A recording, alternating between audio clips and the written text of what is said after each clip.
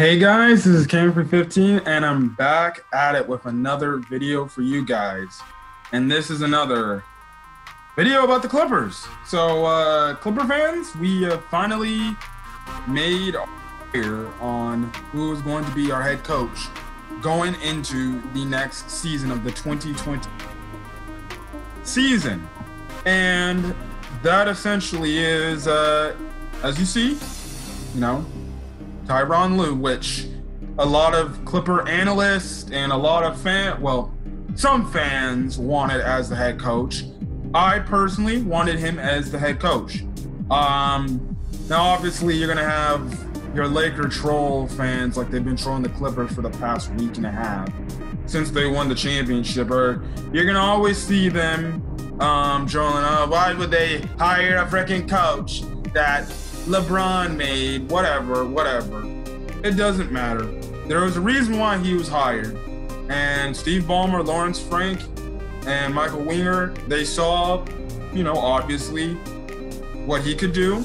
And they also saw that he has had championship experience. He has come back from a 3-1 deficit. And, he knows what to do. He isn't, dumb. He was a head coach in this league at a point in time a few years back for a reason. And, despite what people say, like, yes, you can say, well, maybe LeBron was more the damn catalyst. At the end of the day, you can still, at the end of the day, he was the head coach of a championship winning team for the Cleveland Cavaliers. And, I wholeheartely can expect him to be a championship coach with this Clippers team. Now, obviously, the seat is going to be very, and I mean very, insanely hot because there are huge expectations. The Clippers, honestly, really, in reality, it's finals or bust for the Clippers next year. But in my personal opinion, I gotta say, the Clippers gotta make the Western Conference Finals this upcoming NBA season.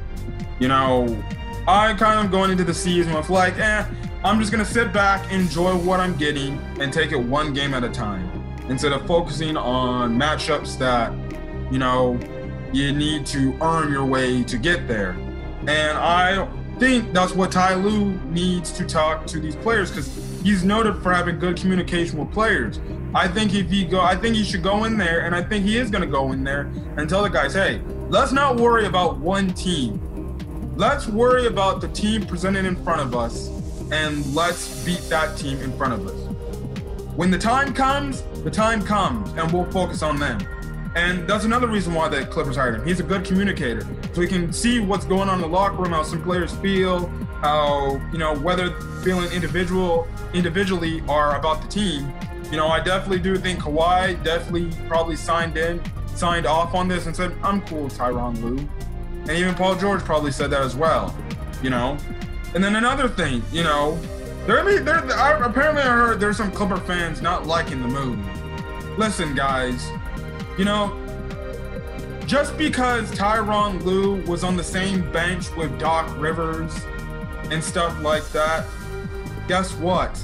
There isn't some things he maybe thought that, maybe he tried to tell or say in Doc's ears, like, hey, Doc, maybe you should go this route. And, Doc didn't listen, because we know Doc Rivers is a very stubborn man, when it comes to coaching. Maybe there were some things that Tyronn Lue recommended to Doc. Maybe, Doc, we should go this direction. Doc just didn't listen to him. And another good thing he's credited, he's a good X's and O's coach. So maybe he can come up with an offensive system, because also, apparently, his assistants are Chauncey Billups and Larry Drew as his assistants, which, I think are two really good, hires from the Clippers standpoint. And, he's a good X and O's coaches. He'll put guys in the spots that they need to be in and make sure they're running plays the way the play needs to be run. I'm trying to think of any other things I can say. He'll make those adjustments.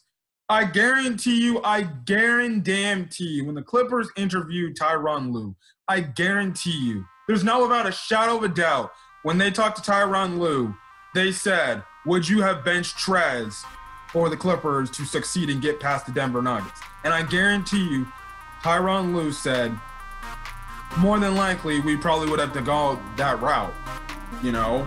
And I think Tyronn Lue would be the type of coach that when he knows something is not going right, he'll talk to that player and be like, listen, I can't play you. I can't. We saw time and time again for all these other teams in the NBA in the playoffs, they made adjustments to players that were just not good matchups for players. The Lakers did it. The Miami Heat did it. The Boston Celtics did it.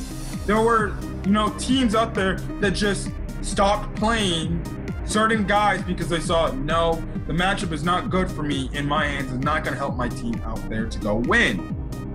Doc Rivers and the Clippers were the only team that never made those adjustments to players potentially playing,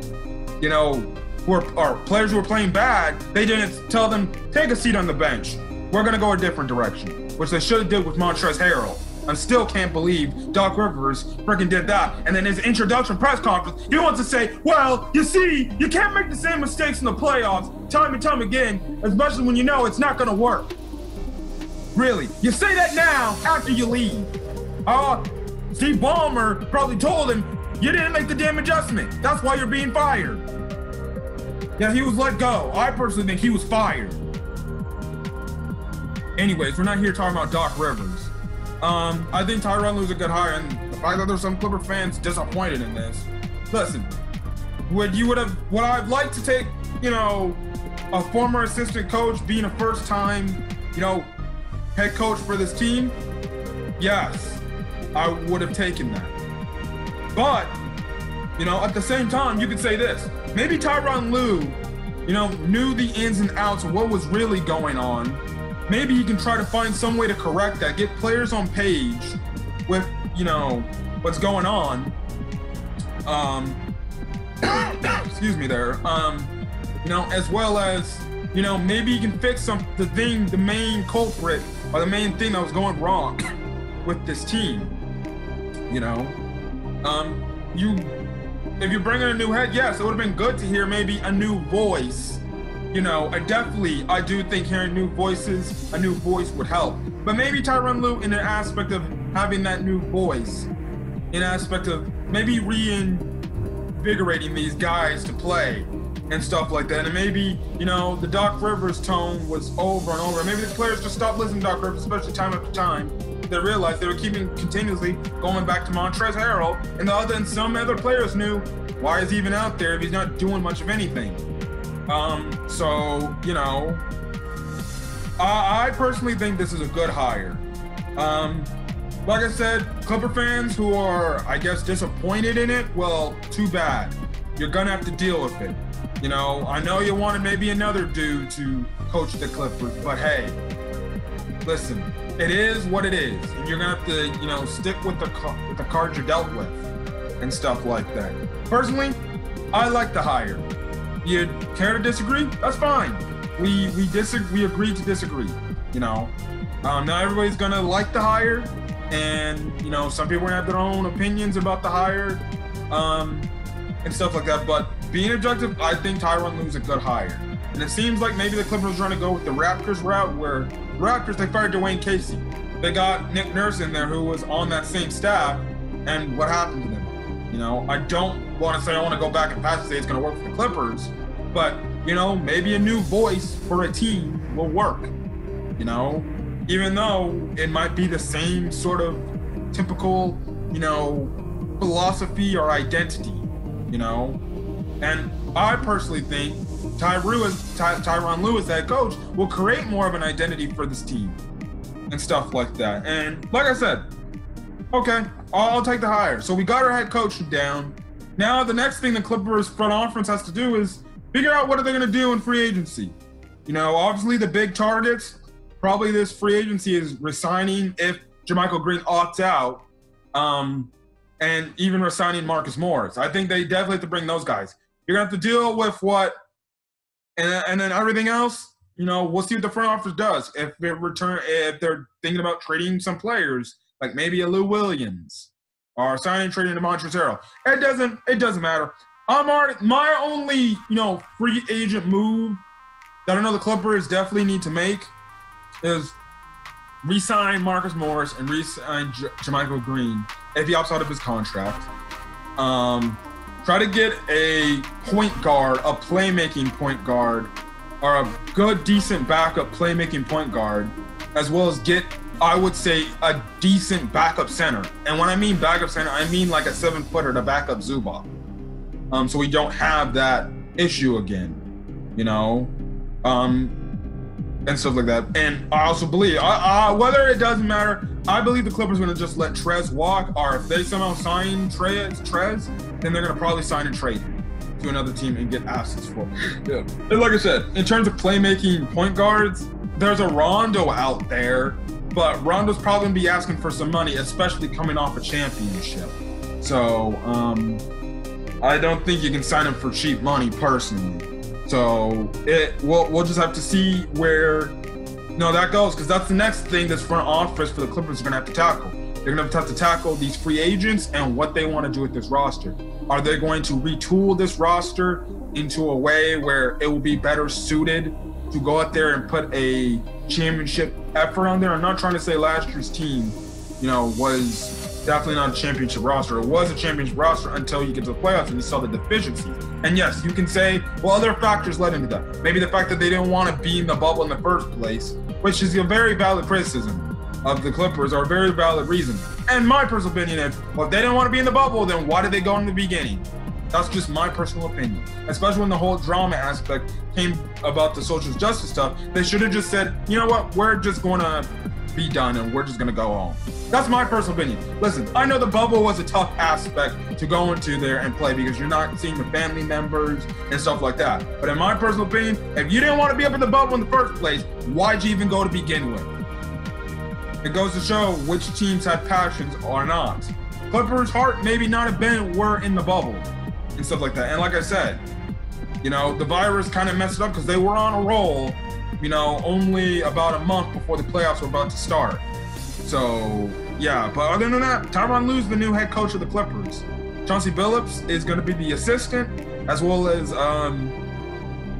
Larry Drew is going to be another of the Clippers' assistants. So, yeah, I don't know if, say, Rex Kleiman will be returning to the staff, or Sam Cassell will be returning to the staff as assistant coaches. Sam Cassell might maybe be looking out, maybe taking other interviews with teams that are interested with him before coming with a final decision. I definitely do think Sam Cassell will probably be a head coach somewhere. Like I said, maybe the Pelicans could sign him. The Rockets, who are interested in signing him. Maybe the Pacers could sign him if they're interested. So we can definitely see where, that will go. And like I said, we'll probably find out as the leading weeks go on, see if there's going to be any other assistants either returning or more new assistants, as well as we're going to see what this front office in terms of the free agency aspect of the roster is going to be. But so far, so good. I like the hire, and yeah. So anyways, Tyronn Lue is the new head coach of the Clippers. If you like this video, leave a like.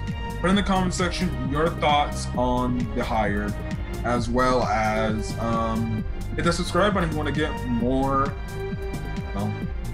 Clippers content. I'm probably not going to make Clippers content for a while. I'll probably just be making Clippers content based on mostly moves we make, our free agent moves we make. So, yeah, it's going to be interesting. And, yeah, so whenever the Clippers make another big move, I'll definitely be back to make a video. So other than that, guys, I'm Gallagher. Hopefully you guys are having a great rest of your day or night or whenever you're checking out this video. Until then, guys, go Clippers. And see you guys in the next video. Peace.